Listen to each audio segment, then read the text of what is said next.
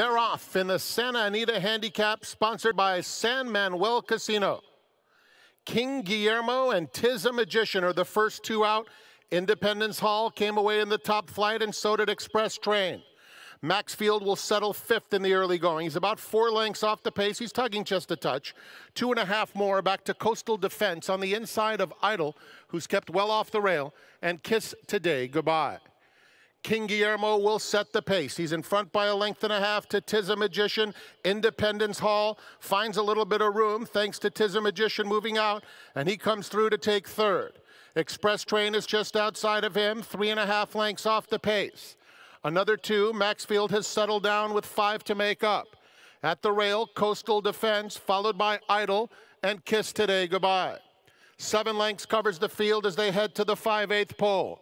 Abel Cedillo has King Guillermo uncontested with a 2-length advantage. Tiz a Magician in second. Independence Hall on a nice hold at the rail in third. Express Train is just outside of him with 3 to make up. Then Maxfield together with Coastal Defense. Idol is outside of that pair, has 6 to find, and inside of him, Kiss Today Goodbye. They're heading to the 3/8 pole, still King Guillermo in front. Tiz a Magician. Maxfield is let loose on the outside now.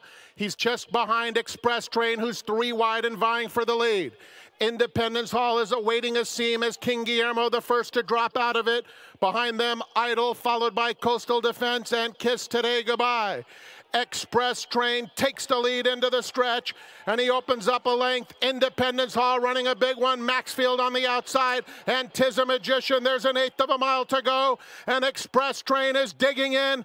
Independence Hall far outside. Here comes Idol with giant strides. It's Express Train. Idol's trying to get him. Express Train or Idol. Idol perfectly timed. Idol gets up under Joel Rosario to win the big cap from Express Train. Then it was Maxfield and Independence.